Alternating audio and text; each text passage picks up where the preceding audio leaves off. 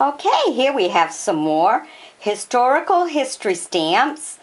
They all have a meaning. They're very important to our history.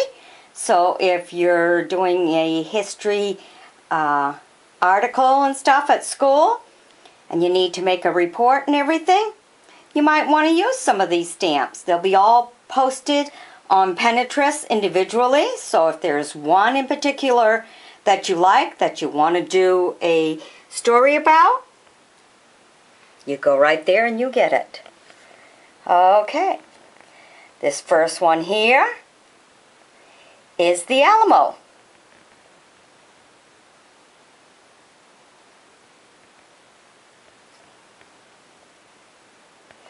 The second one here is the French Alliance, U.S. Bicentennial.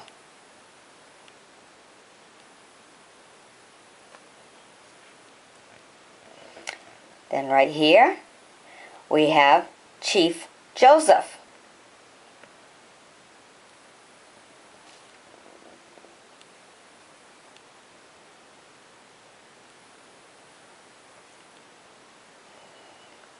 Okay, then Republik. Very different looking, isn't it? All the colors. Very pretty. Okay, and then we have Harriet Tubman. This is part of the Black heritage. Isn't that beautiful? Okay. Then right here we have the 1757 to 1957 LaFayette 3-cent stamp.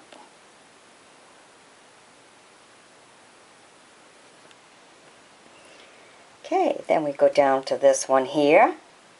The Arctic Explorations, 1909.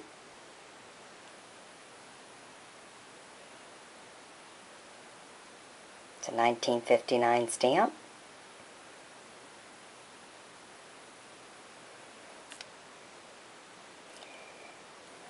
Okay. Then we have Robert Fulton, 1765 to 1965.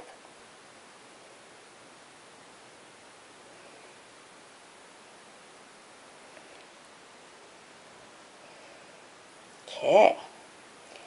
Then we have 1758 to 1958, Fort Duquesne.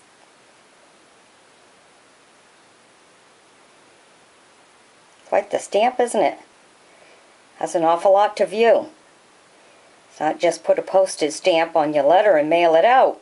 They used to pay a lot of attention to details and designs of them back then. Oh, this one's beauty. This one's really nice. 1535 to 1935, California Pacific International Exposition.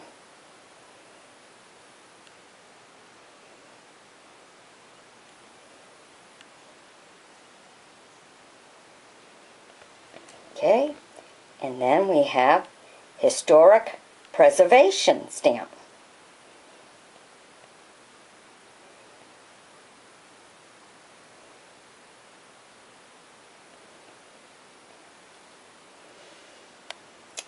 Then we have Law and Order stamp.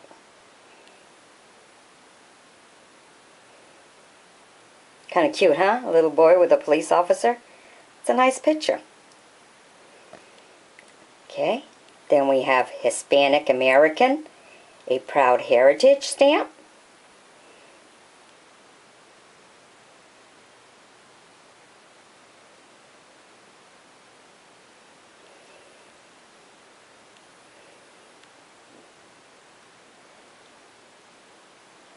Bicentennial Executive Branch stamp.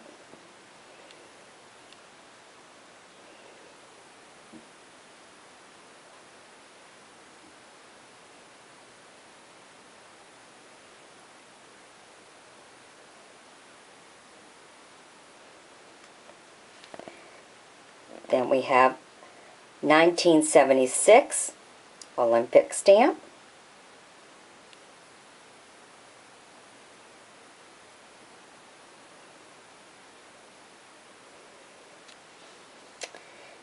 Then we have the 4-cent is a 1859 to 1959 Petroleum Industry stamp.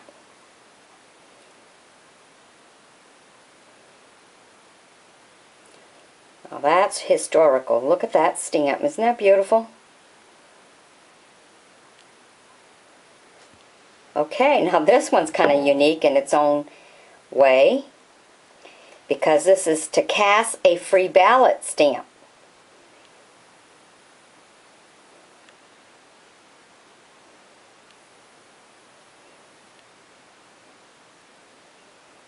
Just a ballot box. How things used to be in the old days. Some of us in the country here, like I am and stuff, it's still put in a box and everything. Cast your ballot, put it in a box.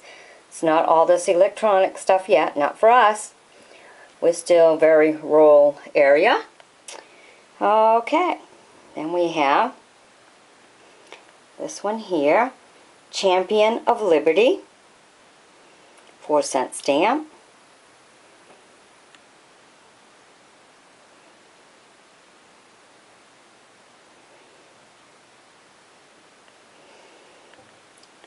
And this one here, this is nice. The 150th anniversary of the fine arts.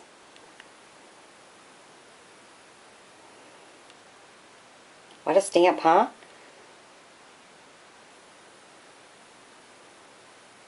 Da da da. Okay. And then we have the Great Northwest, 1820 Fort Snelling to 1970. Rather nice picture, isn't it?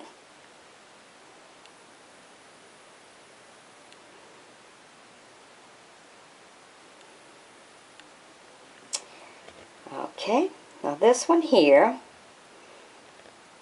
is Mary Cassatt, American artist. This is her stamp.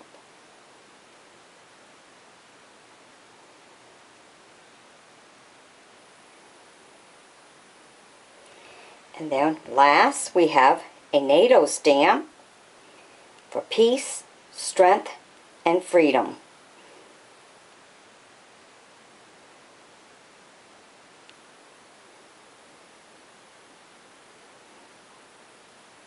Okay, I hope you've enjoyed my bringing these to you.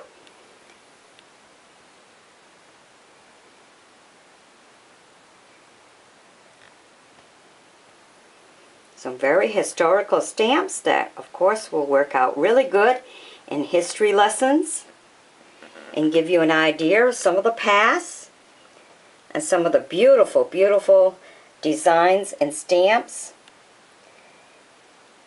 and how people cared about things in the old days. Really nice stamps.